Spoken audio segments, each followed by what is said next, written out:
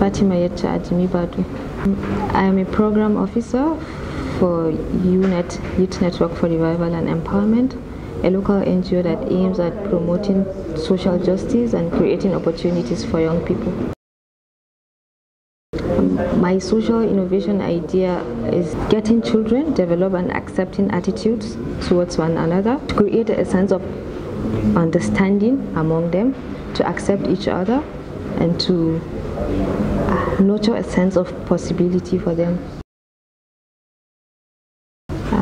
I expect to get all the experience necessary to promote positive narratives that will counter violent extremism.